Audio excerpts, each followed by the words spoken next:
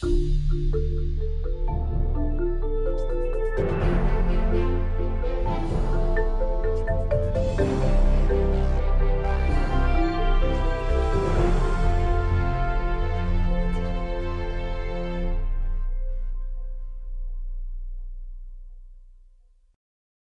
evening. I'm Kelly Gear-Ripken, National Chair of A Woman's Journey. On behalf of Johns Hopkins Medicine's A Woman's Journey, I want to thank you for joining us this evening for our monthly webcast series, Health Conversations That Matter. A Woman's Journey strives to improve your well-being through health education. According to the National Institutes of Health, 60 to 70 million people are affected by digestive diseases. Other sources state that digestive disorders is one of the common things that hospitalize most Americans. Tonight, we are pleased to be joined by gastroenterologist Dr. Aline Charabaty, who serves as the Clinical Director of Gastroenterology and Director of the Inflammatory Bowel Disease Center at Sibley Memorial Hospital. So please use your Q&A on your screen to ask your questions to Dr. Charabaty, who will respond during the last 15 to 20 minutes of tonight's conversation. Our webcast, as usual, will end at 8 p.m. And I want to take this opportunity to acknowledge and thank Johns Hopkins University's program, Hopkins at Home, for their production assistance. And you can visit their website for additional lectures and courses throughout the year. And now I am pleased to welcome Dr. Aline Charabaty. Good evening. Thank you, Kelly, for this nice introduction. Again, my name is Aline Charabaty. I'm a gastroenterologist with a focus on inflammatory bowel disease, and this is what we're going to talk about today. So I really appreciate everybody who tuned in or who's going to follow the recording later. So, of course, inflammatory bowel disease is a big topic, and my goal tonight with you is not to cover everything. I really want to focus on what is inflammatory bowel disease, what are the symptoms, how do we make the diagnosis, and what are our goals of care? What are the principles of taking care of people living with IBD, and what is your role as a patient or caregiver of someone living with IBD? What is your role in this treatment management? I'm going to talk a little bit about diet because I get asked a lot of questions about diet from my patients living with IBD. And I want to talk a little bit about mental health because often we don't talk enough about mental health with any of those GI illnesses. So it's important to talk about this and focus a little bit on health maintenance, looking at what we need to do to prevent complication from the disease and complication from treatment. And of course, since we're talking about a woman's journey, I want to focus on inflammatory bowel disease in women during the pregnancy period. And finally, we'll touch upon health disparities in IBD. It's important, I think, for all of us to recognize that some population do not have access to quality of care and the right care. And it's important for all of us to advocate for everyone to have access to quality care when they need it. All right, so why are we talking about inflammatory bowel disease? It is becoming a very common disease. We typically think about inflammatory bowel disease as a disease affecting mainly Caucasian, Northern European and North Americans. But in most recent years, in the last 20 years, what's been happening is IBD is really affecting people from all races and all ethnicities all around the world. In the United States, we're seeing more and more cases of inflammatory bowel disease in everyone, including in minorities such as Blacks and Hispanics and immigrants that came from countries where IBD was not common. And when they come to the United States or to any other westernized country, their risk of IBD is increasing. We're also seeing an increase in IBD in recently westernized countries, such as countries in Africa, the Middle East, China, Brazil, South America, etc. So IBD is really becoming a global problem. And if you're joining us from different places of the world, that is a testimony to that anyone can be affected with IBD. In terms of age, where it starts, it can really affect anyone at any age. We do have, unfortunately, kids as young as age 1 or even earlier that can be affected with IBD, or it can start later in life. But there's two major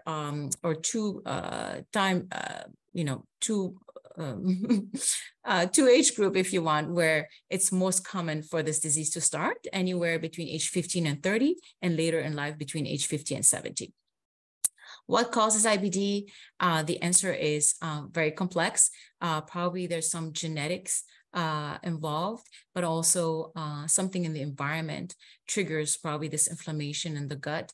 And then this inflammation in the gut is not able to be stopped or downregulated unless we provide the right therapy. Family history is important, but only 10% of people living with IBD have a family history. So if you don't have anybody in your family with inflammatory bowel disease, it doesn't mean you cannot have inflammatory bowel disease, okay?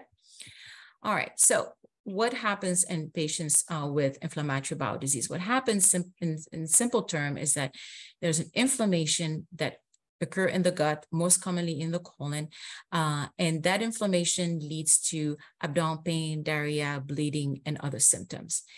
We have two major categories, if you want, or two major diseases under inflammatory bowel disease. Ulcerative colitis affects only the colon. It can affect only one part of the colon, the last part, what we call the rectum, or it can affect the left side of the colon or the entire colon. Crohn's disease can affect the GI tract anywhere from the mouth to anus. So the colon, the small bowel, the stomach, the food pipe. So Crohn's can be more of a patchy inflammation, can affect different part of the bowel. But what they do have in common is this inflammation that can get worse at times. That's what we call a flare-up, and that can get better on its own before the next flare-up. In addition to GI symptoms, this disease can also affect other systems in our body, and we'll talk about that. So in terms of GI symptoms, as you can imagine, if your colon is inflamed, you're going to have abdominal pain, diarrhea, blood in the stool.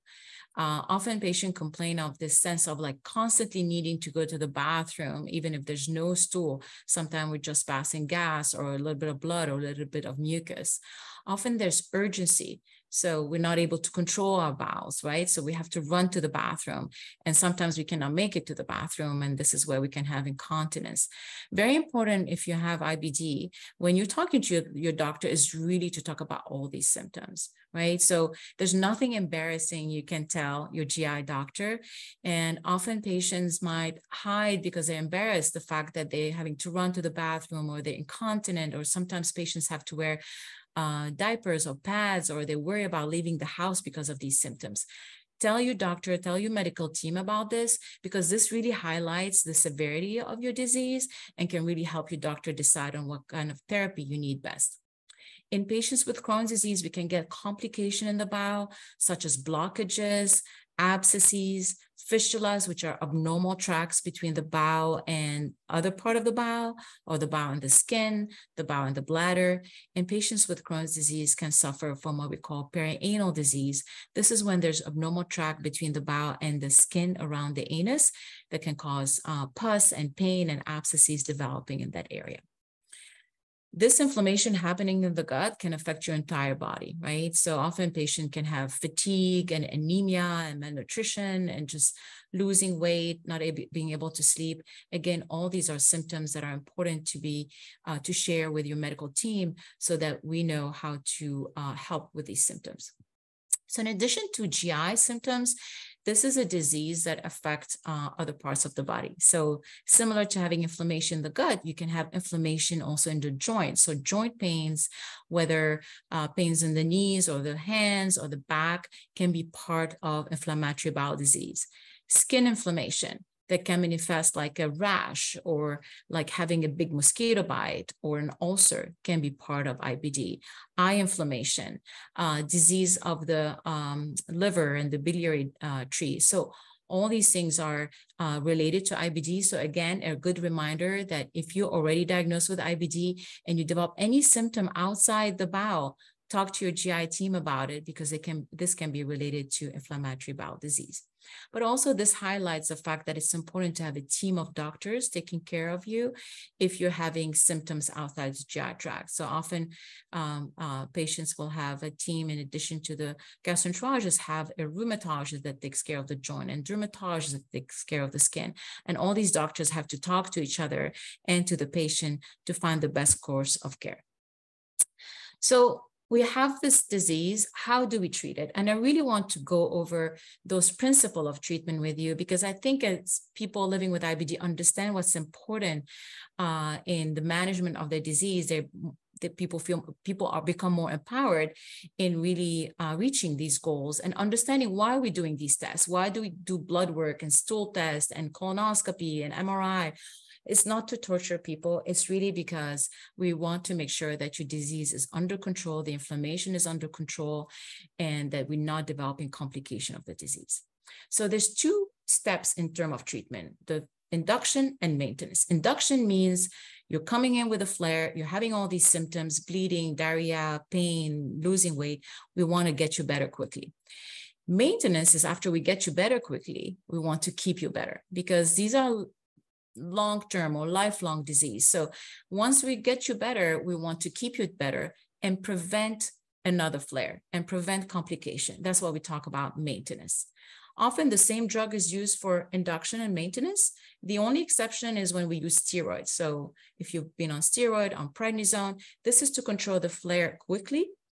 But then prednisone is never a long-term treatment because it has so many side effects and it's not effective at controlling inflammation long-term. So if we get you better with prednisone, after that, we have to transition to a long-term treatment. So what does it mean? What are our goals? So of course, we want you to feel better, but we want to go beyond that. We want all these symptoms, all the GI symptoms to go away, all the extraintestinal symptoms, if you're having the joint pain, the skin rash, the eye inflammation, to be resolved. But in addition to that, we want to prove that the inflammation is under control. It's a little bit what I tell my patient. It's a little bit when you were a kid or college and you come home and you tell your parents, I did great on my test. Well, they're going to be like, well, we want proof. I want to see those grades. Or you might come home and say, I really didn't do well on the test, but you get your grade and you got an A+. Sometimes the symptoms and how we're feeling don't really match what's going in the colon. So we want to have a proof that the inflammation is under control. And this is when your doctor orders these stool tests or blood work, looking for markers of inflammation, CRP, fecal calprotectin, lactoferrin. You might have heard these terms. We want to see these markers of inflammation becoming normal. And one step further, when we look again in your colon, when we do a colonoscopy again or an MRI of the small bowel, we want to see that the bowel has healed. And the reason we want this is because by healing the bowel, we're preventing another flare, but also we're preventing complications of the disease that can need surgery and can create really disability in someone's life. So what kind of treatment we have? So this is a very fancy slide. I like to put it out there because it sounds like it looks very scientific and basic science and fancy, but you do not have to review all this. But basically, this is really to kind of remind everyone that we made a lot of progress in terms of treatment for inflammatory bowel disease. And the reason we made this progress is because we understand now what's going on in the colon or in the small bowel that's causing the inflammation. We understand that, there are inflammatory cells that leave the blood vessel and go into the colon to create inflammation. These inflammatory cells produce substances we call cytokine that create inflammation. And these cytokines destroy the lining of the bowel and create more inflammation and more damage. So by understanding what's going on in the bowel, we can manufacture and create treatment that block these inflammatory cells or block the production of inflammatory cytokine or block the cytokine itself. So this is a nice diagram to show that inflammation in inflammatory bowel disease is very complex. There's different things happening at the same time. And every drug that we have on the market, what it's doing, it's blocking different part of this inflammation, either blocking inflammatory cell from getting into the bowel, blocking inflammatory cell from producing cytokine, or blocking the cytokine, those inflammatory substance, from creating more damage in the bowel. So that's how we have many treatment options at this point. I'm not going to go over each one of them. That will be like, a whole day spending on that. The main message here is that we do have medication that works for both Crohn's disease and ulcerative colitis, and some who works only for one or the other. But the main message here, again, is that when we use steroids to induce remission, meaning to control the flare. After this, we need to move on to one of those other therapies. Steroids should never be used as a maintenance treatment or as the only treatment for IBD, where we're just taking steroids anytime we're not feeling good or we're having a flare, because steroids is really associated with so many side effects, including diabetes, high blood pressure, osteoporosis, breaking of the bone, insomnia, insomnia and irritability, and also actually it's the treatment that's most associated with a high risk of death and complications. So every one of the medications for IBD has its potential risks, but we know the risk and we know how to control those risks. But the key here is that the one that carries the most risk is really steroids, even though people find it easy to take and easy to prescribe. So if we're having all these medications available to us, how do we choose the right treatment? And this is really why it's very personalized, right? So every patient, we sit down with the patient, and that's why also it's important for a patient living with IBD to communicate with their doctor, their symptoms outside the GI tract, their needs, their plans for life, what are their goals, why they want to get better, so that together we can decide what is the best therapy. So we base our choice on the severity of the disease.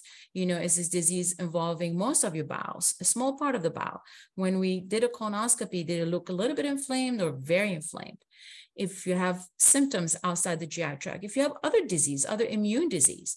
So you might have Crohn's and psoriasis or rheumatoid arthritis, and there are certain treatments that can treat all these conditions together. So we want to choose one medication for all of these conditions as opposed to multiple medication.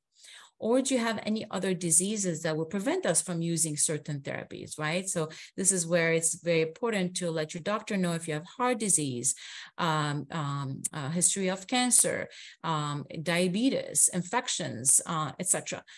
Because certain therapy might need to be avoided if you have certain diseases.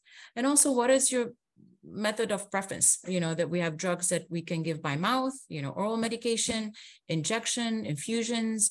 Do you have a car to drive to an infusion center? Do you have joint pain that prevents you from doing injection? So it's all this is very important. Are you planning to start a family? Certain medication are not indicated in people who are pregnant. So it's important to avoid these medication.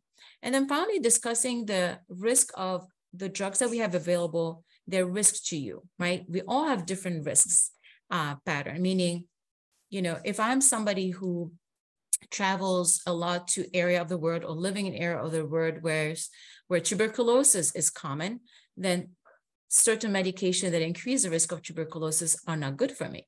But if I live in a city where tuberculosis is not common, then that medication doesn't carry that risk for me. So the risk and the safety of every drug needs to be looked at for every patient, as well as the risk of not using the right drug. What's going to happen? How can my disease evolve into more complication? So we put all this together to choose the right treatment for the right patients in this area where we have multiple choices in terms of therapy. Now, in addition to choosing the right treatment for IBD, it doesn't stop here. So, and before we go further, I want to highlight the fact that sometimes surgery is the right treatment. And surgery is not like the last option or something to avoid. There are some complications. For example, when we have blockage from Crohn's, when we have fistula, we need the surgeon on board. So sometimes surgery is the right solution for us, not always, but sometimes, and it's important to recognize that. Now, in addition to choosing the right treatment for IBD, treatment of IBD doesn't stop there. Right? So like we were talking before, when you have a lot of inflammation, it can create fatigue and malnutrition. You're not absorbing the nutrients. You're losing some nutrients from the bowel that's inflamed. So it's important to correct the anemia, important to correct if we have deficiency in iron, in B12. So really looking at the nutrition status and reassessing the disease regularly. So IBD is a disease where it's very important to establish a team of GI doctors and other doctors that you're going to follow for a long time. So you want to establish this connection with someone you trust, someone you enjoy working with, because this is a long-term relationship. because IBD is a lifelong disease that requires constant monitoring, reassessment, readjustment. So that is why we bring people back to clinic. That is why we keep doing these blood work. It's really to make sure that the disease is healed and we're not overlooking a potential complication. It's important to tell your team about any symptom you have, any new symptoms, and there are certain drugs where we need to monitor the level. We need to monitor blood work to make sure the drugs are not causing side effects to your body. And it's very important to realize that people living with IBD have high risk of certain complications like infections and cancer. And so it's very important to be up to date in terms of your screening, in terms of monitoring, and in terms of certain tests. So we'll talk about this. So in terms of monitoring the disease, like I was saying, you might feel really well, but still have inflammation in the gut, or you might not feel too good. You might still feel like, I'm still having some cramps and diarrhea, but when the doctors perform a colonoscopy, everything looked good inside. So your symptoms might be due to something else like lactose intolerance or irritable bowel syndrome or celiac disease, so other things that can cause symptoms. So that is why it's important for us to have objective measures of whether or not your bowel is healed. And this can be done with blood work, like the CRP, with stool tests, like fecal calprotectin, colonoscopy, intestinal ultrasound, MRI. So there's different ways, and your doctor will choose a test that's adapted to your disease and to really make sure that not only you're feeling good, but the disease is healed. So it's important to understand that so that you recognize the need to have this routine follow-up every few months and routine blood work or stool studies and a colonoscopy at certain intervals. So what is the health maintenance that I've been talking about? What we want to do in addition to treating IBD, its symptom, preventing its complication, keeping an eye on potential side effects from medication, we also want to prevent complications. So people living with IBD, especially if they're on medication that affect the immune system, are at high risk of infection and certain cancer. So we need to monitor that. We need to do our screening and we need to do our preventive measures. So in terms of vaccine, if you have IBD, you can have all age-appropriate vaccine. Often patients with IBD are worried about having vaccine. They feel maybe the vaccine might trigger symptoms of their IBD, or they might not respond well to the vaccine. It's important to know that as someone living with IBD, you can have all the vaccine, except if you are on medication that affect the immune system, which are most of the medication that we have for IBD, you cannot have live virus vaccine. And the main live virus vaccine that we have is the MMR, the measles, mumps, or if you're traveling in certain areas, maybe where there's yellow fever is a live virus vaccine. So talk to your doctor before getting such vaccine. It's important to get the flu shot every year to prevent pneumonia and bronchitis, and HPV vaccine if you're in that age group that needs it. Now, there's certain vaccines that are not the age-appropriate vaccine, meaning, you might be 20 years old and still need the vaccine that people who are 50 or 60 years old need to get. Why? It's, again, because people with IBD have a higher risk of infection, especially if there are certain medication. So 2 vaccine, pneumococcal vaccine is to prevent pneumonias. We usually, in the general population, people with IBD, we give that after age 50 or 60. People living with IBD need to get that vaccine to prevent pneumonia. And the shingle vaccine, especially if you're on drugs from the class of JAK inhibitor, these are drugs that increase the risk of shingles, so it's important to get the shingle vaccine. Shingle vaccine is approved for people above age 50, but it's also approved in young people if they have IBD. So these are 2 vaccines extra to get. People living with IBD are high risk of skin cancer, especially, again, if they're on medication that affect their immune system. So it's important to go to the dermatologist once a year, get a skin check, make sure there's no abnormal mole, and wear sunscreen while you're outdoor, or like a cap, a hat, things that protect your skin from sunburn. Women should get a pap smear routinely, maybe more often than the general population if they are on immunosuppressive drug. And finally, colonoscopy. Nobody likes to get colonoscopy. That prep is awful. It's getting a little bit better with time, but it's never easy. But people with IBD that affect their colon are at higher risk of colon cancer after 8 years of disease. if you have IBD and a complication called PSC or primary sclerosing cholangitis, it's a disease of the bile duct of the liver, then your risk of colon cancer is higher and you need a colonoscopy every year starting from the time of diagnosis. So these are one of the reasons why we perform colonoscopy in people with IBD is to screen them for their high risk of colon cancer. All right, so shifting gears, like I said, the incidence of IBD is increasing, meaning we're having more and more people developing IBD in all age group, all ethnicity, all race, all around the world. So what is going on? So I had said that probably, the reason for IBD is very complex. We don't understand everything, but probably people who have IBD have some genetic predisposition, their immune system in the gut is not working well, and then something in the environment trigger inflammation that keeps on going. We know that smoking increases the risk of Crohn's disease, but in recent years, we're starting to look at other risk factors that could be a trigger. Now, what I want everybody to realize is that it's not something wrong that you've done. You didn't bring it on yourself. People feel like, oh, I ate the wrong thing. I went on the wrong trip. That is not it. And you could have the perfect diet, never smoked, never took any medication in your life and still develop IBD. So I want to put this, the risk factors that we're understanding are important to understand because this is maybe how we can prevent IBD in the next generation by understanding what could make it more likely to happen. But it doesn't mean that you did something wrong and that's why you have IBD. And it doesn't mean that, if you've never been exposed to these risk factors that you're immune to IBD, right? So IBD can still happen. We don't understand fully what's going on, but I want to review some risk factor with you. So like I said, we're having this increase in IBD. So what changed? Our genetics haven't changed, right? Our genetics don't change that quick. What have changed is really our environment. So that's why we're looking at the environment as potential risk factor for developing IBD. When I was a kid, my parents will be like, you go outside. I would be playing outside in the dirt with my friends until it was time for dinner. We come home. Now I have to, and our parents had to like beg us to come back home, right? We wanted to be outside all the time.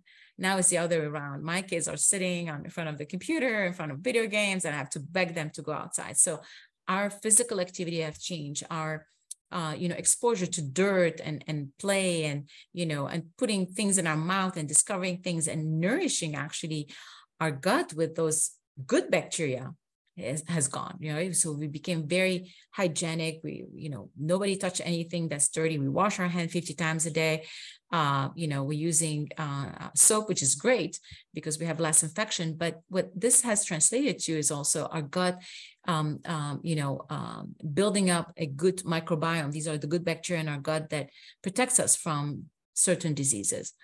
Our diet has changed, right? We're eating so much less fruits and vegetables and legumes, and most of us are living on the go. We're busy. We grab, a protein bar, we grab a burger, we grab a soda, and these are all processed food. They're not found naturally in nature. Whether it's added sugar or fake sugar, all our diet has changed. And even if you're trying to eat healthy, I put a picture of a chicken that's 2 months old from the 1950s. Look how it looks sick, but it's a normal chicken. And next to it is a chicken that's 1 month old from now. And you can see that chicken is like plumpy, right? So everything we're overfeeding our, I'm giving the example of the chicken, but how we overfeed them and use antibiotic and use growth hormone, all these things. So even if you're eating a chicken, it's no longer the same chicken that we ate 50 years ago. Antibiotics have been recently associated with an increased risk of IBD. So there have been few studies in kids and few studies in adults that show that the more antibiotic you use, the higher the likelihood of developing IBD a few years later, whatever the antibiotic is. So probably what the antibiotics are doing is that they're changing again, they may be decreasing the good bacteria in our gut and maybe promoting the bacteria that cause more inflammation, but it's changing our gut microbiome. It doesn't mean that antibiotics are bad. If you have an infection from a bacteria, you do need antibiotics. But I think we're also becoming a society where we take antibiotic for anything, a little bit of fever, a little bit of sore throat. often these things are viral and we're still taking antibiotics. So it's important to limit antibiotic when they're not needed. So I'm going to focus a little bit on diet. So the Western diet, so what we eat a lot of in the US and what we see more and more in Westernized countries, and we're seeing the more we eat, the more there's this Westernized way of eating, we see IBD increasing and also other immune disease and diabetes and obesity. So, you know, this type of diet has really affected our body in so many different ways. So a diet that's high in carbs and sugar, right? So the sodas, the sweet, the donuts, you know, too many sweets. Our diet is high in animal fat from red meat, high in animal protein. We eat a lot of like red meat. Processed food. So processed food is anything that comes in a bag or in a box, that's processed food. So those breakfast cereals that are supposed to be healthy for us, these are ultra processed actually. So that's what I tell people. So that your bag of potato chips, your hot dog, your, those healthy, nutritious bars, this is not found normally in nature. These are all processed food. And processed food contain also substances to make them last for long, or blend all these ingredients together, or give them better taste. So the emulsifier, the food additive, the colorants, all these are non-natural things that our body is supposed to get. So our gut gets irritated from that. And we're eating much larger quantity than we ever ate in the history of mankind. And we're eating less fruits and vegetables. So this kind of diet is affecting the gut directly, also affecting the gut microbiome, those bacteria that are living in our gut that could be good for us or bad for us, depending on what kind of bacteria are there. And it's really affecting the lining of our gut and our gut immune system. So there's something about this diet that is increasing our risk of developing IBD. So what do I tell my patient is to do the reverse, right? So eat what you usually, what in your plate, you have to recognize what is naturally present in nature, right? So it doesn't mean it has to be bland. You can add the spices and the ingredients and everything that you want. It's important to avoid processed food as much as possible, avoid added sugar, the sodas, the excess meat, and really increase fruits and vegetables. Of course, when you're living with IBD, anybody who's ever had diarrhea knows that if you eat a salad while you're having diarrhea, you're gonna have more diarrhea and cramps. So of course, when you're in a flare, you might want to avoid fruits and vegetables just because they make your symptom worse. But once things are in remission, it's important to include fruits and vegetables in the form that you can tolerate. It doesn't have to be raw. It could be cooked. It could be in a smoothie. It could be blended in a soup. So whatever form you tolerate.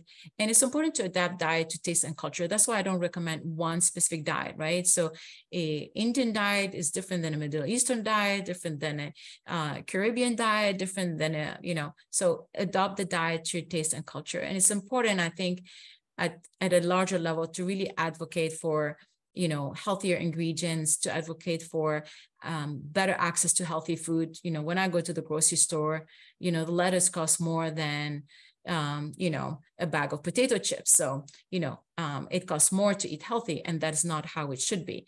It's also important for us to advocate that our patients living with IBD can have access to nutritionists and dietitian, and that will be paid for by insurance. So a lot of work to be done to allow people to have access to healthier option. And the other thing I want to touch upon is really the mental health. Mental health is often taboo. It's in a lot of culture, in a lot of societies, including in the US and a lot of places around the world. And the message I want to get there is that if you're living with IBD or any other chronic GI illness or any chronic illness, of course, your emotional health and mental health is going to be affected. And it's important to talk about this to your doctor, your primary care doctor, your GI doctors, because treatments are available. When you're living with a disease where you have to run to the bathroom, when you're passing blood, when you're afraid to leave the house because you might, soil yourself, or you cannot get to your kid's soccer game because you're so tired, when you have so many appointments with your doctor and tests and colonoscopy, of course, this is going to affect your social life, your personal life, your intimacy with your partner, your family life, your capacity to work, to study, and all this is a great burden on your mental health. So very important to talk about it and address it. We have good data showing that people living with IBD have like post-traumatic stress symptoms, especially after being in the hospital. and that there's a high incidence of depression and anxiety in people living with IBD. And, you know, it's a little bit like the chicken and the egg. If you have IBD and you have dealing with all this, it creates depression and anxiety. But also what we found is that having depression and anxiety can trigger a flare. So, and actually there's some studies showing that treating depression and anxiety prevent further flare of IBD. So very important to treat depression, anxiety, overall, of course, to have an overall healthy mental health and mental life, but also because it can have a positive impact on your inflammatory bowel disease. So the next few slides are going to focus on women. So if you're a woman or if you have a woman in your life, this is important. It's important to know, you know, because like I said, IBD often affect young people between age 15 and 30. So we are going to talk about pregnancy because there's a lot of questions about, is IBD going to impact my pregnancy? Is pregnancy going to affect my IBD? Are medications safe? The key message here is that a healthy mom and a healthy pregnancy means a healthy baby. What does it mean? Is that we need to keep IBD under control with the medication that are working throughout, before conception, throughout pregnancy, in order to have a healthy pregnancy and a healthy baby. And for the most part, most medication for IBD are safe during pregnancy and breastfeeding, and we'll go over what is not safe. So let's start with fertility. Fertility in women with IBD is similar to other women of the same age. Few exceptions. Often women with IBD might choose not to have kids because they're not feeling good. They're not feeling up to starting a family. They might be dealing with depression or low libido or pain or poor body image because of the symptoms and the complication of IBD.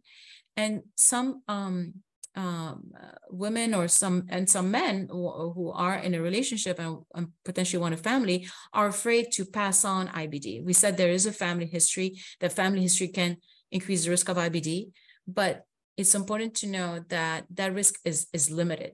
So if you are somebody with IBD, the risk of your child having IBD is 2 to 5%.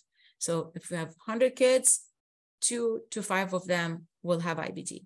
So the risk is there, but it's not huge. So that should not prevent us from becoming parents.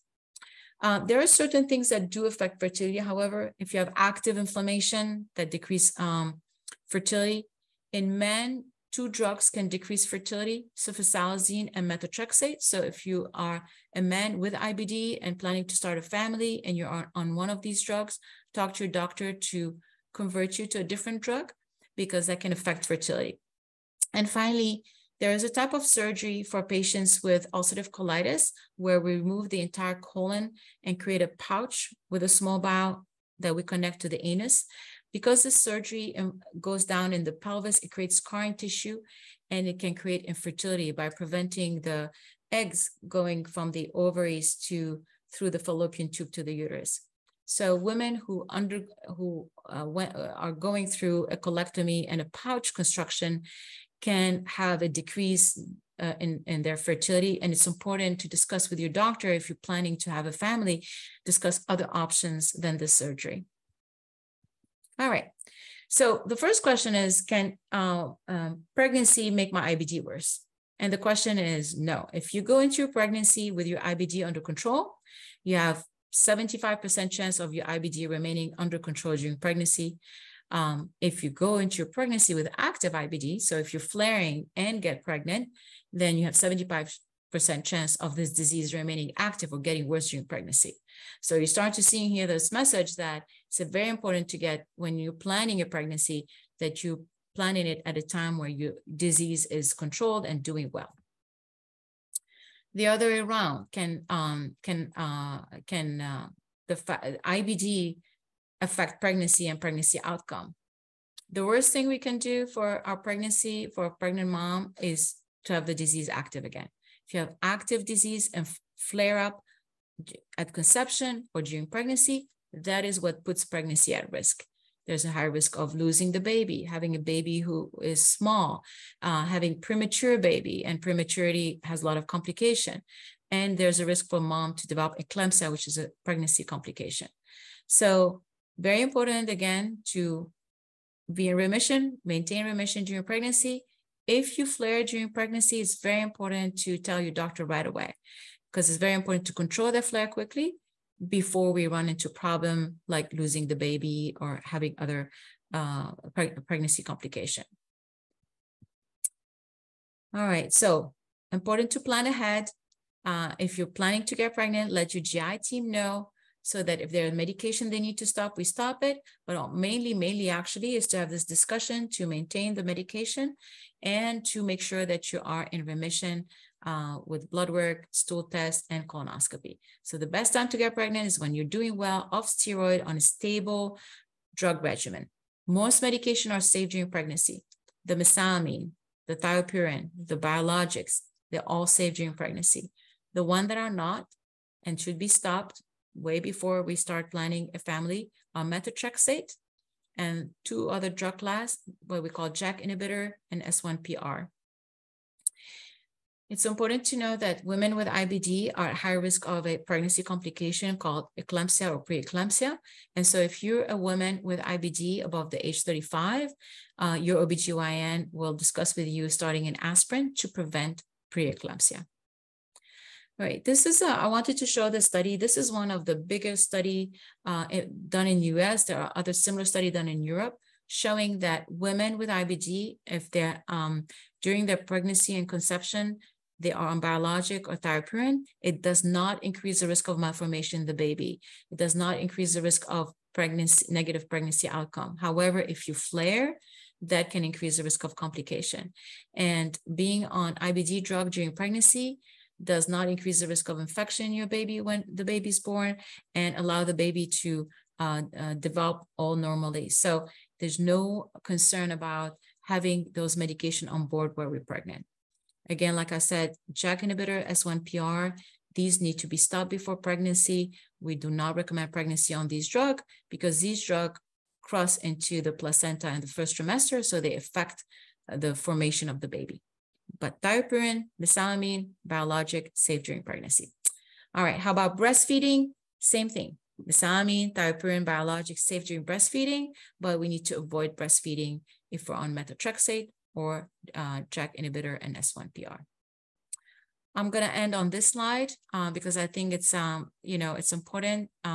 We just said that IBD is affect every race and ethnicity and every country at this point, but it's important to recognize that some population do not have access to the care that they need.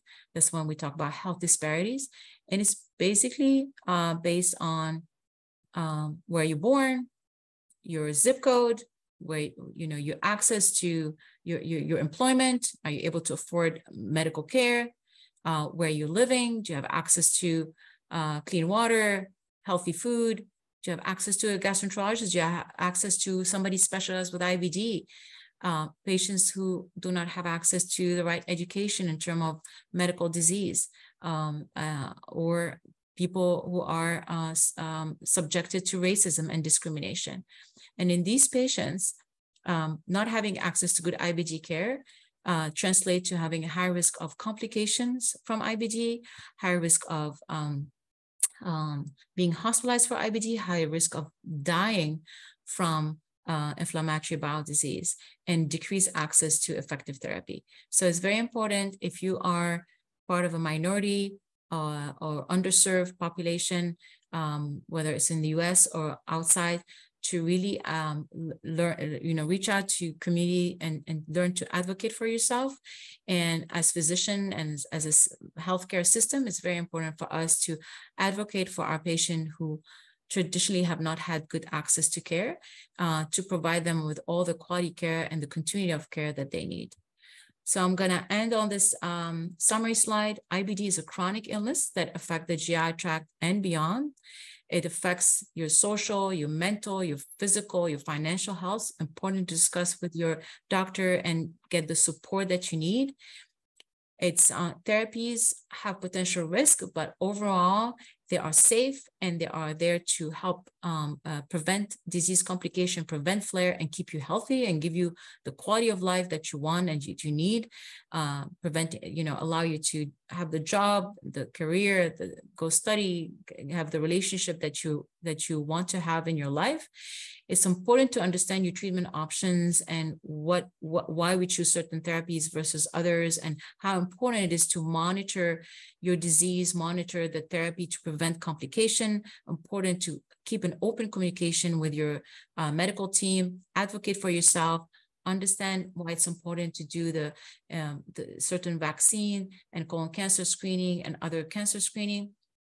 What you can control is really stay educated, get up to date on what's going on in the world of IBD, develop a support system around you, get information from reliable sources, such as these amazing webinars, and really seek help for mental health and develop a healthy life hygiene in terms of diet, good sleep, physical activity. In terms of pregnancy, healthy mom means a healthy baby. Most drugs are safe during pregnancy and breastfeeding. Talk to your doctor when you're planning a family.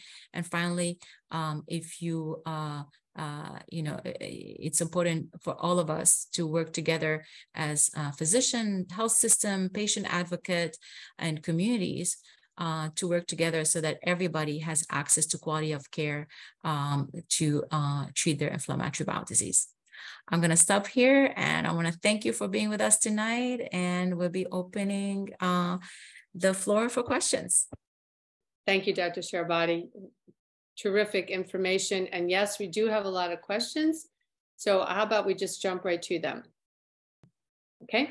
So our first question is from Bree, and she wants to know, how does the approach to treating IBD/Crohn's change when a patient has a connective tissue disorder like HEDS? Okay, that's a very good question. So one thing is that if you have an immune condition, you have a high risk of having another immune condition, which can make your medical care more complex and require what we call a multidisciplinary approach, meaning the different doctors taking care of your connective tissue disease and your IBD need to communicate because there are certain therapies that can help with both. There are certain therapies that are not indicated if you have one or the other, and really find if we need to use more than one medication, making sure that we're not using medication that increase your risk of complication, right? So most of the medication that we use can increase the risk of infection. So what we want to do is minimize those risks by choosing judiciously choosing the different medication. So very important to have your team of doctors communicate and let your both doctor know about your other disease, so we can find common ground in terms of therapy, or if there's no common ground, is to find treatment that don't increase your potential risk of side effects, right? Find the treatment that can help with both while minimizing potential side effects and complication. Great, thank you very much. Our next question is from Carol, and she'd like to know, how does IBS with constipation compare to IBD? That's a great question, because IBS and IBD sometimes can get confused because they share two letters, but they are completely different disease. So IBD stands for inflammatory bowel disease, meaning when we look at the gut, we look at the colon, we see inflammation, we see ulcers, we see redness, things are inflamed. IBS is irritable bowel syndrome. IBS is typically defined by abdominal pain with diarrhea or constipation or a mix of both. In IBS, when we look at the colon is normal. And when we do blood tests for other condition, everything comes back normal. It doesn't mean that it's not a real thing, okay? So that's a very important point I want to make. IBS is a real diagnosis. It's not in your head. It's not because we're not seeing something that it's not something. IBS with constipation typically reflects,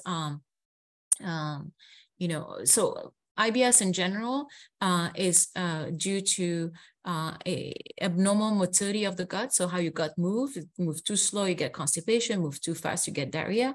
In the gut sensation, often people with IBS feels bloating and pain more than people without IBS. So IBS is due to things that we don't see, right? We don't see inflammation, but it's change in the sensation of the gut, the motility of the gut. So IBS with constipation is treated with medication that allows, that promotes good bowel movement, change in the diet, like incorporating more fruits and vegetables, more water, lower body activity. So we always say in my clinic, like if you want to move your bowel, you have to move your body. So whether walking, biking, etc., all these things can help the bowel to move. So IBS with constipation is treated with diet, water, lifestyle, and certain medication that helps the colon move better and in order to have regular bowel movement. Great, thank you very much. Our next question is from BAMS, and they would like to know if you have a high school age person who has lost a lot of energy and who has Crohn's disease, what would you do to ensure him, like how to motivate him and uplift him? What would you recommend? Yeah, that's a very good question. And I'm so sorry for, to hear that. And it's not, so it's very important to know you and your teenager kid are not alone. One thing to know is that teenager with inflammatory bowel disease have a higher risk of having also depression and anxiety, right? Teenager year are a year where these are years where you want to fit in with your peers, you want to do these extracurricular activities, you want to go out, you're developing your body image, you want to become independent from your parents. And here we have a disease like Crohn's disease and make you dependent on your parents to take you to the doctor, that you have symptoms that might prevent you from going out with your friends. You feel tired because of the inflammation or potentially anemia. And so it really disrupts the whole normal teenager, right, development. So it's very important to give teenager kind of, as a parent, we're so understanding of our kids and we suffer when they're suffering, but it's important to realize that, I don't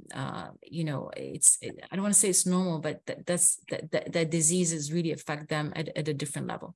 So few things. One is in terms of fatigue, the most common cause of fatigue is having active inflammation. So it's important to know if the Crohn's is under control, if your teenager is on the right medication, and if the inflammation is controlled, by, again, checking those inflammatory markers, looking at the colon, making sure everything is healed, because active inflammation is the number one cause of fatigue.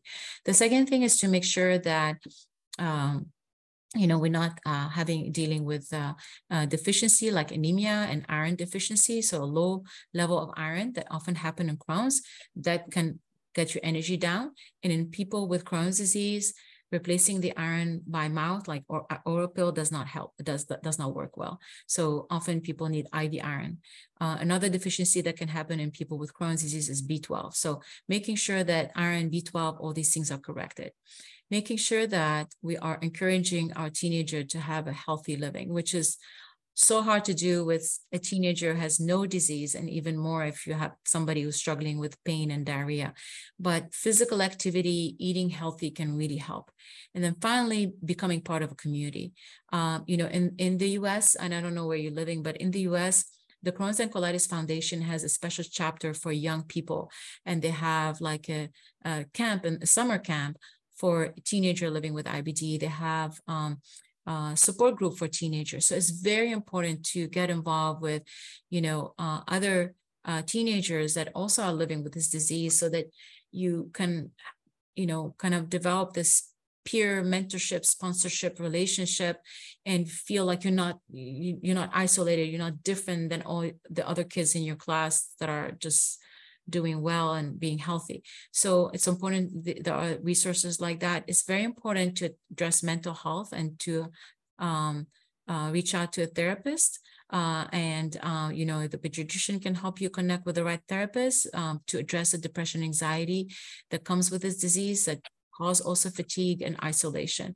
So really important from controlling the inflammation, correcting deficiencies, having healthy lifestyle, connecting with peers, with other teenagers with IBD, having that support system, seeing a therapist, and just, you know, showing that kid all the love and support that you know, you can and his or her community can.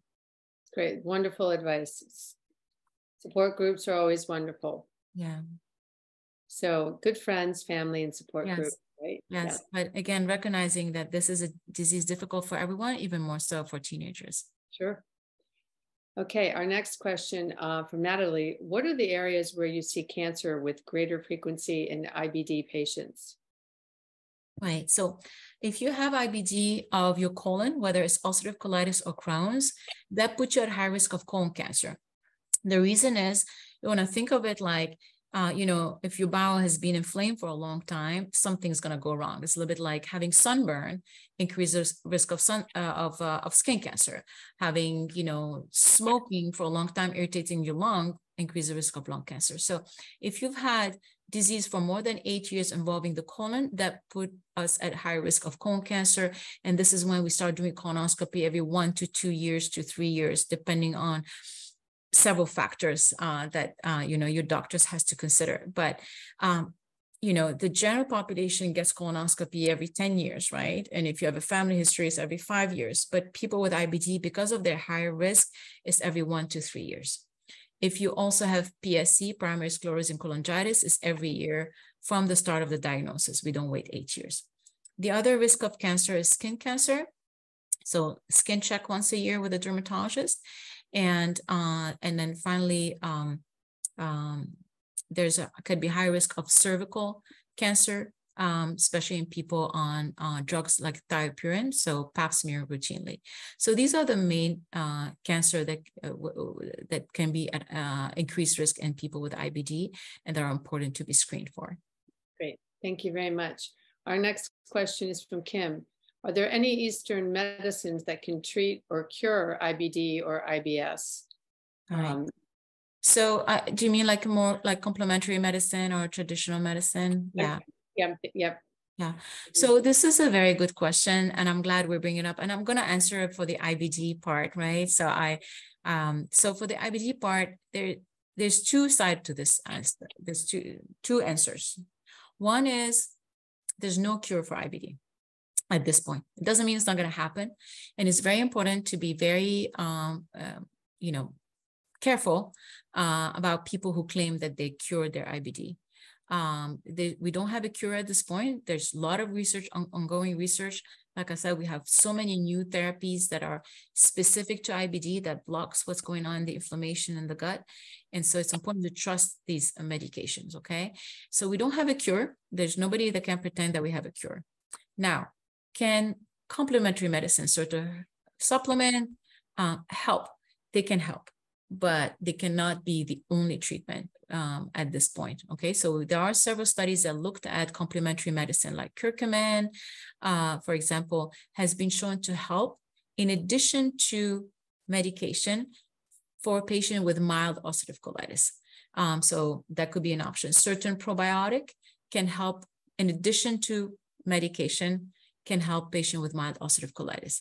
So if you want to explore, you know, herbal medicine, you know, and supplement, it's so important to talk to your doctor about it, because, you know, your doctor needs to know what you're on. And also, not everything that's natural is actually healthy or without risk. So certain natural treatment can actually damage the liver. So it's very important to talk to your doctor about this. And typically when I give the okay, is for things that have been shown in studies that they work. So it's just somebody on the internet claiming that they use that and it worked, doesn't mean that it works, right? So there should have to be studies. So, and I'm okay with that in addition to therapies. So, so that's my twofold answer. There's no cure. Don't get fooled by claims. If you want to use complementary therapies, talk to your doctors, because some natural substances have side effects. It's important for your doctor to know what you're taking. And some actually complementary therapies have been studied, and these are the ones that we are okay using in addition to the medication that we have available to us for IBD. Thank you very much. We're getting close to the 8 o'clock hour, but just one quick question. Okay. I try to answer quick. You're trying to, yeah, and it's a big one. So Yeah. is there any new research or treatments on the horizon to treat these gut conditions? Any hope? Yeah, absolutely. You know, when I was in med school, and I'm gonna like reveal my age now by saying this, when I was in med school, we had one treatment for IBD. It was steroids, which I told you how bad it is for you, and thiopurine. Then when I started my GI fellowship, we had what we call infliximab, which was the first biologic. Now, a few years later, we have so many therapies. So our knowledge on what's causing the inflammation has progressed, and our therapies have progressed. The next phase is really like trying to see, you know, we don't have a treatment that works for everyone all the time. And so trying to see if we can combine different medication, do we get better results? Right. But also there is definitely a desire and a push and a work in the scientific community to try to really find kind of a cure, right? So we all want a cure, but at this point we don't have that, but there's definitely an effort in that direction. There's also an effort into recognizing the role of the diet, of stress, how we can manage that, and really identify what are those triggers, and maybe by removing those triggers, we can at least decrease the severity of the disease. And there's a more recent interest in natural remedy, and really trying to find what are the, you know, again, natural remedy that have anti-inflammatory property. So there's absolutely hope. Science has been advancing a lot. It's important to also realize, and that's what I tell my patient, there are very few diseases where we have a cure. So infections have a cure. You take the antibiotic for 10 days, you're done with the infection. But most diseases are actually chronic, right? Heart disease, hypertension, kidney disease, connective tissue disease, IBD, most diseases are unfortunately like chronic diseases. So the fact that we don't have a cure for IBD is not unique, but there's definitely an effort. And you know, it's one of the field in GI where there's so much resources and research ongoing, because obviously it's a disease that can be devastating and that's affecting now more and more people. Well, thank you, Dr. Charabaty.